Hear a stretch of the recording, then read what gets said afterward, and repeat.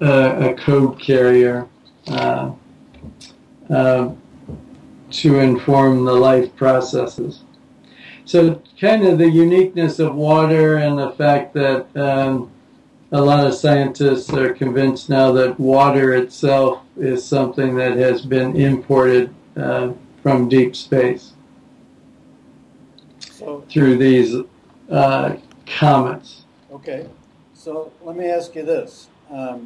So if you stood back from a moment from the specific content and talked about the experience of trying to make a storyboard of 4 panels there and getting the story together, could you describe what your experience of doing that was?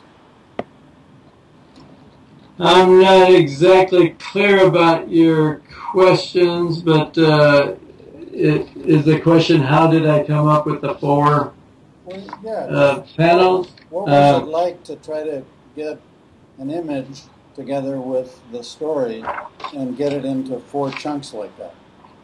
Yeah, I wrote out basically the narrative from the recording of the event, and a lot of that narrative did not come out in good visuals. I found out that I could do short, about 3 or 4 short snippets of videos, but if I was doing the whole thing, it was distracting from the conversation.